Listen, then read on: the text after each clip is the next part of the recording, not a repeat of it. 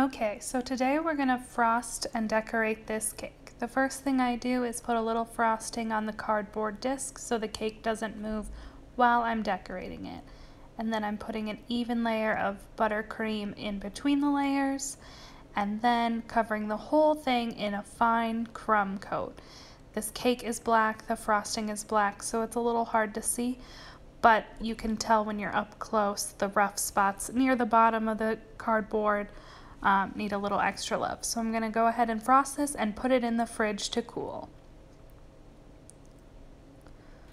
Alright, so we're back and out of the fridge. Our crumb coat is set, so I'm putting on another layer of frosting.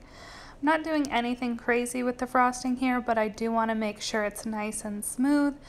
And you'll see I'm going to get my little Bunsen burner, whatever that thing is called, my butane torch, a Bunsen burner, and then I'm going to smooth out the buttercream on the top especially and the sides.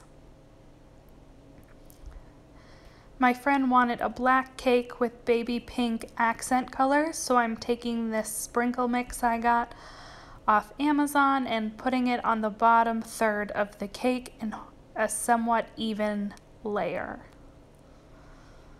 And so now that the cake is all done, we'll focus on decorating the top. And so she is a Scorpio and I wanted to decorate this cake special for her, so I got this stencil off Etsy. I'll link the store below. And then I just have some edible glitter and I am putting it very evenly all over the stencil, and then we'll very carefully lift this off.